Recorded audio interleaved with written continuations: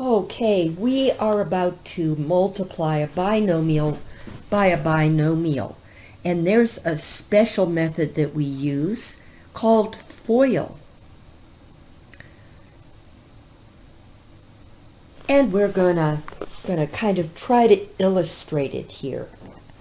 I'm going to draw a green line over the first terms in each binomial, and they will be called first.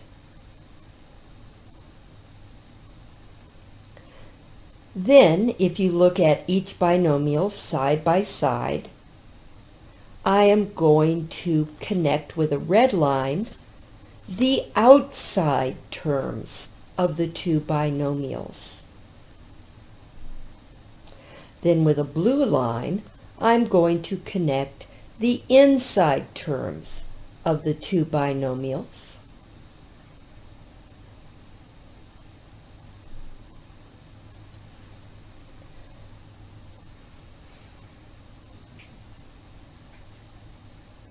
And then with a black line, which actually looks more green, but I meant for it to be black,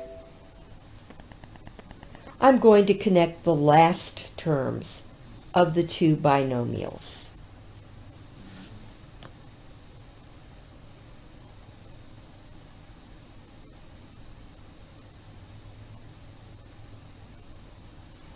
So here again are our two binomials.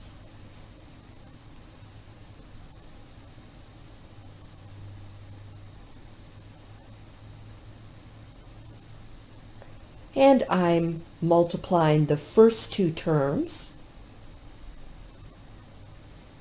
I'm multiplying the outside terms. I'm multiplying the inside terms.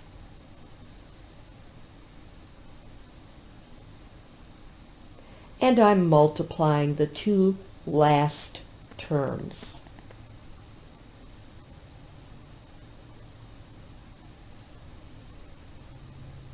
And then I add them.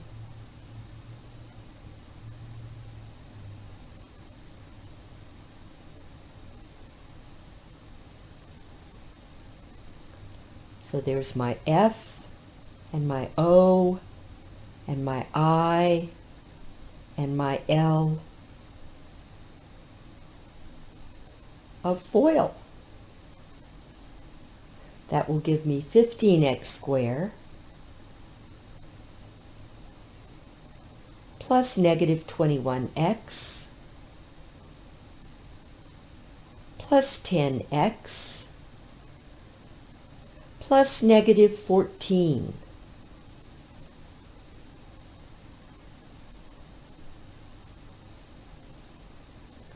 So I'll have 15x squared.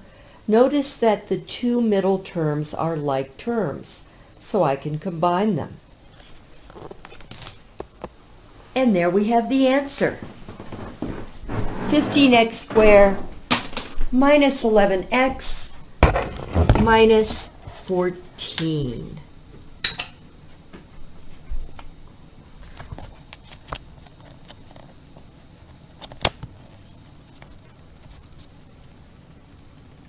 Okay, now we are going to multiply a binomial. This is very tricky. People miss this a lot.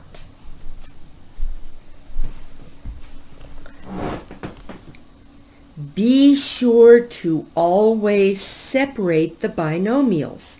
After all, 2x minus 3 quantity squared means that 2x minus 3 is going to be multiplied by itself. So you're going to have to FOIL. 2x times 2x, the first two terms, plus 2x times negative 3, the outside terms, plus negative 3 times 2x, the inside terms, plus negative 3 times negative 3, the last terms. So I'll have 4x squared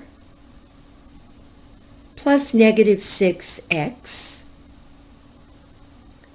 plus negative 6x plus 9. So the final answer is 4x squared,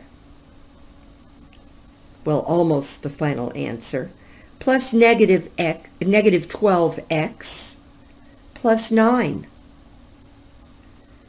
Now the final answer is 4x squared minus 12x plus 9.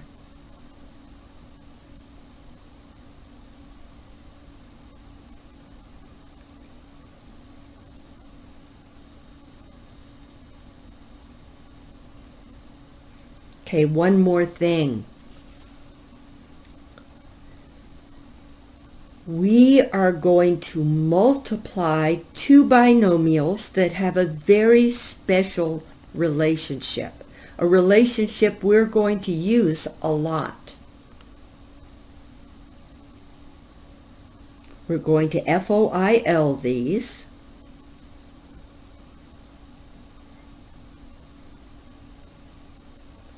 So 2x times 2x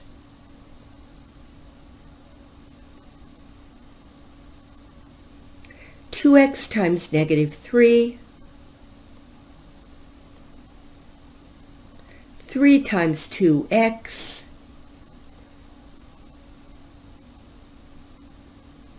and 3 times negative 3.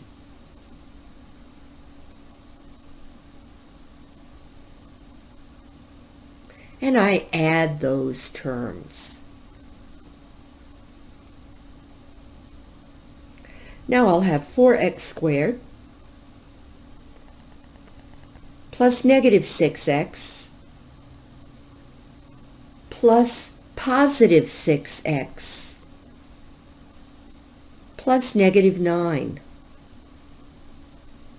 Look what happens to the negative 6x and the 6x. The middle terms disappear.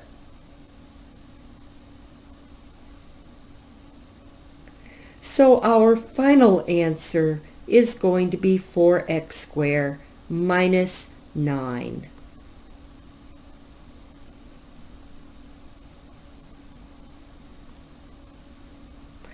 I heart conjugates.